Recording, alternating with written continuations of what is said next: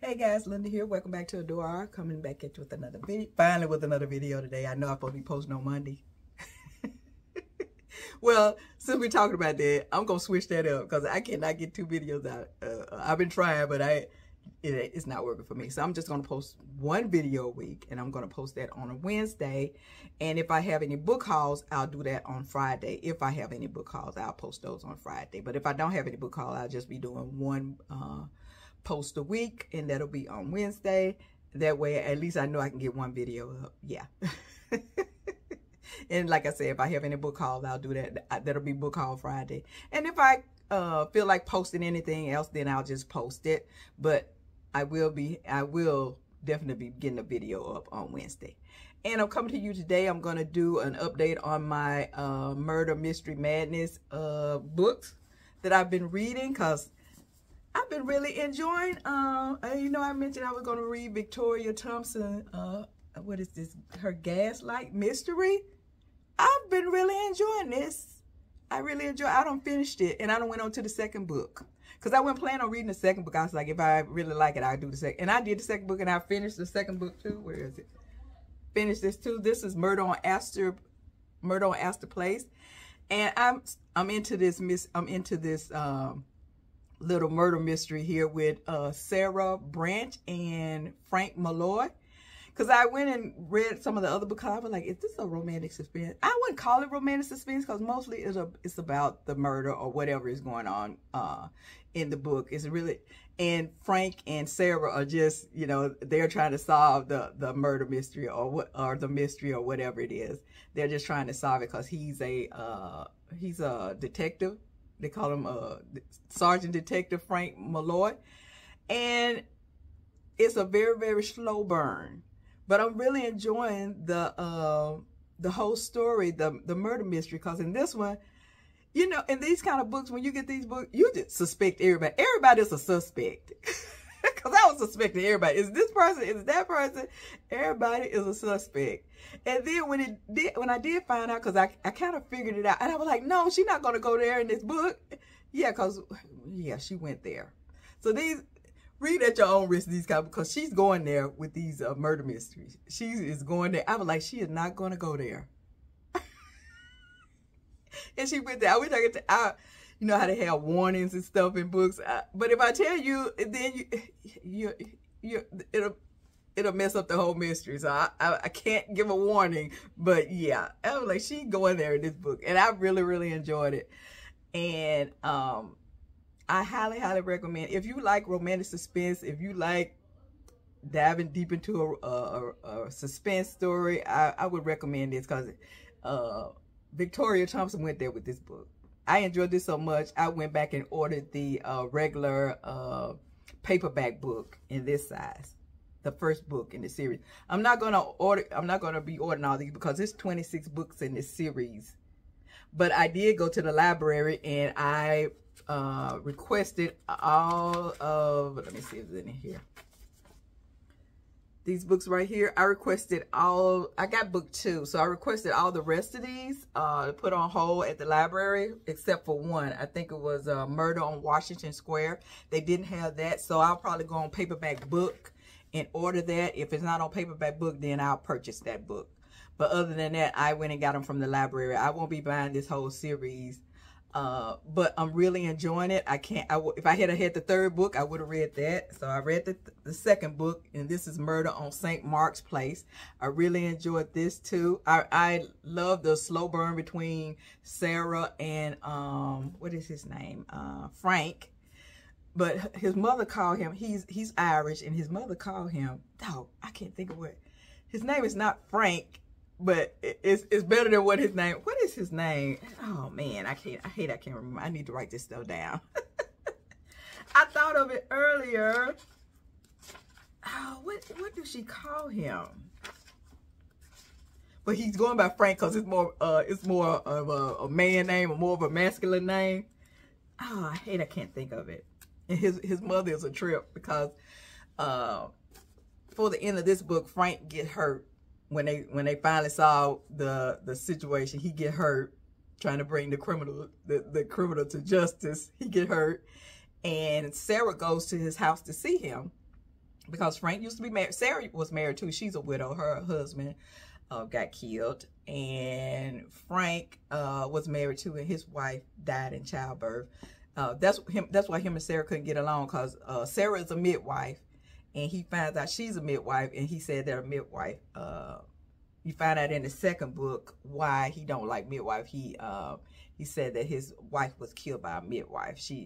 His wife had complications, and he said the midwife didn't know what she was doing, and his son foot ended up getting messed up because I think she used some kind of pliers or something to try to get the baby out. And also his son is deaf, but Frank don't know that his son is deaf until they get to this book, and Sarah figure out that his son is deaf, because Frank and his mother don't know that. They just think something is wrong with the baby, but he just can't hear.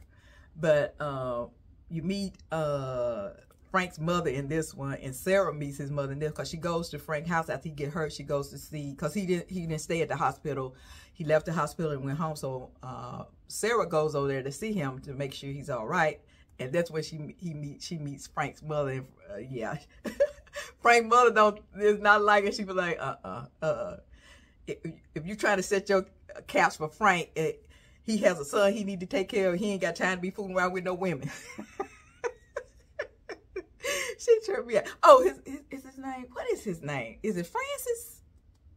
I think his name is Francis, but he goes by Frank. I guess he don't want to use Francis. I think she called him Francis. I can't remember what his mother is calling him, but his mother's a trip. She don't like when Sarah come over there. She not having it. Because I think in this one, Murder on St. Mark Place, I think Sarah go over there again, and that's when she discovers something. She discovers that the little boy is just deaf. He can't hear. And yeah, him and her, Sarah and Frank's mother have a little run in there too, because Sarah think it's funny, because Sarah's like, I ain't trying to go after Frank, because like I said, they're just trying to solve murders right now. They kind of sort of have a little feeling for each other, but it's not anything big, because she really not trying to go after Frank, and Frank just don't want to have anything to do with her. He was like, we saw this murder mystery. Yeah, you go your way and I go mine. And this one was on, and this one, the murder mystery is going to be when Sarah goes to this boarding house to deliver a baby. And she comes back the next day to see how the mother and baby is doing. And a bunch of policemen are there at the house. And she was like, what is going on? It turns out that one of the boarders has been murdered. It's a young female that has been murdered. And that's how her and Frank meet, because Frank, when she come in and she want to go in, they won't let her in. They tell her she have to go see, the guy in charge, and it ends up being Frank. And her and Frank end up, yeah, they don't hit it off right away. So that's the murder mystery in this one. And in this one, another girl, turns out that a couple of females has been beaten and left for dead. So in this one, and I really enjoyed this one too. So I can't wait to read the third one in this series. The third one is going to be Murder on Gramercy Park. So when that comes in at the library, I'm going to go get hopefully they all come in together. I hope they don't come in mixed up like book number 4, because I want to read book number 3. I don't want to read them out of order, because I want to see the build up of their relationship. And I think, I had to go find out where they're going. I don't know if I mentioned that I had to go find out where they're going to have a relationship. But so yeah, they are going to have it, but it might be in book 15 or 16. Like I said, it's a very, very slow burn. And I don't want to skip, because I want to see see how their relationship progress throughout the whole series. And I think it's either 26 or 27 books. I think a new book coming out this year, so I'll probably buy that one. Any books coming out after I started reading this, like I'll actually purchase them. But as far as going back and buying these books, no, I won't go back. But from here on, however far she go with the book, I'll purchase them. But I'm not going to go back and buy any of these. I did go back. The only one I'm going to buy, I went back and bought this one. I went back and I think I always mention, I always go back and buy the first book in the series. So I did go buy the first book in the series, and I already have the second book. I think I might have got this from Paperback Swap. I can't remember where I got it from, but it's a used copy.